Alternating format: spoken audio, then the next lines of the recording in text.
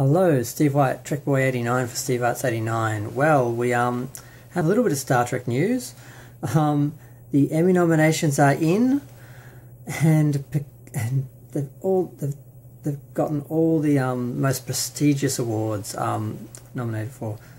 Star Trek Picard got Outstanding Prosthetic Makeup, Outstanding Prosthetic and/or Character Makeup, Period. Outstanding period and/or how can it be period? I mean, it's in the future. It's a different era. It's a time period, but it's wow. Okay, did they just make up an award for it? Outstanding period and/or character hairstyling. Outstanding sound editing. Outstanding sound mixing. So obviously, Hollywood is just blown away by the writing and acting of in Picard because it's nominated for hair and makeup, which is pretty standard for Star Trek, actually, sadly. It hasn't been respected for its writing and acting, even when it had writing and acting. Probably with the exception of Patrick Stewart's nomination. No. Was it Patrick or was it the series that was nominated for Best Drama Series? Next Generation got one primetime Emmy nomination back in the day. And the other one, which really made me sad, was the short treks. Well, they are sort of short tracks, aren't they? Short treks Q&A. Outstanding short form comedy or drama series.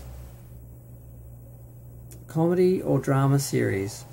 Short form comedy or drama series. Star Trek was nominated in the Outstanding short form comedy or drama series category. Is this not alarming to anyone? Oh, God. Now, I like the new Spock. Like, he's kind of hot, and he seems like a nice guy, and his acting is fine. He didn't have a lot to work with script-wise. I mean, he didn't have any choice in what Spock did. I don't have an issue with him. And Rebecca Ramon, we love her. And she did a good number one, again, working with what she had, script-wise. But that short, there's just so many things wrong with it, but they're all things that only Star Trek fans would spot, so I can understand why the Emmys would not see that. So that's just a bit strange. I'm still like, period hairdressing. Like, literally, did they make that up for this? Or how did they work Star Trek into a period piece? I mean, maybe the older shows where they actually were paying attention to the canon and the style and the production of the earlier shows that they were adhering to, then you could consider it period, because they were staying true to the 24th or 21st century period look. But Picard didn't even do that. So I don't even understand how they managed that. Okay, so, and the short tracks, I mean, again, outstanding short form comedy or drama series. Now, I know drama series is in there as well.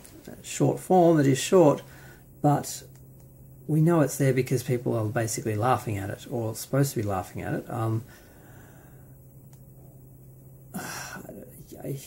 Okay, let's just focus on the other thing. Now, I had seen something about this and didn't care. Basically, Discovery got its finally got its premiere date of October 15, and this is not a surprise. I mean, it was kind of obvious it was going to be coming up after Lower Decks. They had said they wanted to have one show after another in production with Star Trek and just go from one to the next. They need to keep people watching CBS All Access. And it was just funny to see Ketwolski, because unfortunately I've been watching his videos lately, going on about how he predicted it, like somehow he had some sort of insight or knowledge, and therefore this allowed him to claim that his claims that Season 4 are going to happen must be true because he knew this. He didn't know this, he guessed this. And so far as Season 4, unfortunately it does look, by the information he's managed to find, that at least the plans for Season 4 were happening at some point. Where it actually is happening or does happen is another issue, but they certainly were prepping for it. So I'm hoping it doesn't. I'm still hoping it doesn't. But the thing that annoyed me was he was saying how, well, this flies in the face, Season 3 premiering flies in the face of people who said Season 3 wouldn't happen. That's true. There were people who were saying Season 2 wouldn't happen and then Season 3 wouldn't happen, disappointing me greatly when they did. And now those same people saying Season 4 won't happen. The difference is, he was pointing out the fact that, they were a bit late finishing up, and this was the reason people believed Season 4 wasn't happening and Season 4 was cancelled, because they were retooling the end of the show, and that's why they were still working. Nobody said that. People said they had reshot the ending, and they did do reshoots, and these were in a certain time period. This was tweeted by people in the production, and that was retooling the end of the series to be the end of the series, not just the end of the season. But the fact it was taking longer to get finished was because of COVID. We all knew that. No one was saying that was, and no one was stupid enough to think that that slow production had anything to do with the idea of the show being cancelled. And he was using that as an excuse. Oh, they all said this. And no, nobody said that. Why people think it's been cancelled is because there are reports that the sets have all been torn down at Pinewood Studios. Now, I don't have any confirmation of this. I've tried to get some from... I had someone come on my my comments and say that they knew people at Pinewood and they knew the sets had been torn down and the series definitely wasn't happening like I was saying it was. Like they thought they were talking to Ketwolski or something. I'm like, no, I think it's going to be cancelled. I don't want it to continue. If destroying the Federation and destroying Star Trek's optimistic future is what they see Star Trek is, and basically turning the show into Andromeda, where it's all cheap and nasty and dark and nihilistic and not Star Trek at all in any recognisable form, then I don't want it. And that looks like what Season 3 is going to be. Now, whether this is just the problem they're setting up that they're going to overcome and then the parts of the season will actually have some form recognisable Star Trek in it, I don't know. Or if the whole season is just a bunch of cheap Canadian backlot shoots where they're basically on the bridge or, on that one set, that's sort of it. I don't know what's going to be, but I just found it really annoying that, and people do this when they're trying to win arguments, they'll say that someone claimed something was an explanation for something which is disproven when they never said that. So no one was saying that because the show was delayed, the production seemed to be slow, not delayed, but slow in getting finished, and that they were slow to announce the new season and all that was because it had been cancelled. No one said that. We all knew it was due to COVID, and that's just common sense. So that was a little bit annoying, and he does annoy me because he's such a shill.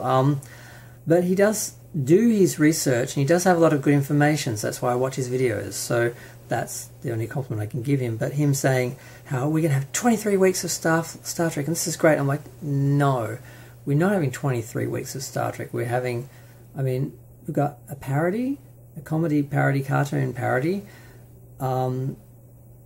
like lowbrow one, and then we've got Discovery. Neither one of those two are Star Trek.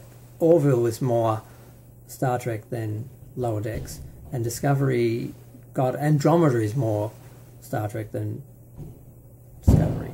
I can give a couple of shows that are more Star Trek, Orville as well. But yeah, so that was annoying. He was just being so perky, like, I don't know why all these people are hating. Why don't they just get on board and have fun like the rest of us? Because we like Star Trek, not general science fiction. If you just like general science fiction, you could possibly enjoy Star Trek if you ignored the bad writing, the plot inconsistencies. Just, if you didn't care also about production quality and writing, and you just wanted quality visuals, even though they're dark and not Star Trek, and production elements like the set design in the first season when they had money for sets, I can kind of almost see how you could enjoy Star Trek if you didn't like Star Trek. Enjoy Discovery. If you didn't like Star Trek and you just like science fiction in general, I can kind of understand how you could enjoy it. But if you're a Star Trek fan, I don't know how you could enjoy it. What is there to enjoy? There's no optimistic future. There's no evolved humanity. There's no camaraderie. There's no family. There's no consistency in the character. Like, you never know who's going to live or die. Because they're trying to be Game of Thrones in space, and then they're trying to be Star Wars in space, and I don't understand how you can enjoy it as a Star Trek fan. I watched every episode, and it was tedious. I did it just because I started, and I just wanted to finish. I wanted to see what happened, just because I want to see what they do so far as make a mess out of it. Not, oh, I'm so excited, I want to see what they're going to do next. Never did I have that moment. The only slightly shining element was Pike, the Enterprise, the possibility of a separate series. That would be done differently. And just another Discovery series with Pike and that on the Enterprise. If it's just going to be like Discovery, means nothing. The only hope that I had for it was that being a different show, they could be different and actually be like Star Trek, and they'd be able to get away with it because the Discovery fans can have Discovery and the Star Trek fans can have Strange New Worlds. That's what I was hoping, but it's looking less and less like that. It looks like it's just going to be more about preaching political agendas and just all the things that made Discovery bad. And I'm losing confidence in that. So that's another thing. Just from the more I hear from the writers, it's not that they don't know what Star Trek is, and I sort of thought if we can just get someone else in charge, another showrunner who knows more about Star Trek, maybe a different series could be different. But the reality is they know what Star Trek is, they don't like it, they want to change it, they're doing it deliberately, they're doing it knowingly, and they're doing it collectively. So I'm losing hope that any of the Star Trek shows under this regime can actually be any good. So there we go. October 15th for Discovery Season 3. We still have no foreign distribution for Lower Decks. Yeah. I'm just going to go. There's nothing good here. I'm just reporting it. I'm just talking about it. Feel free to share, like, comment, subscribe. Let me know what you think about Discovery and anything else. Thanks, bye.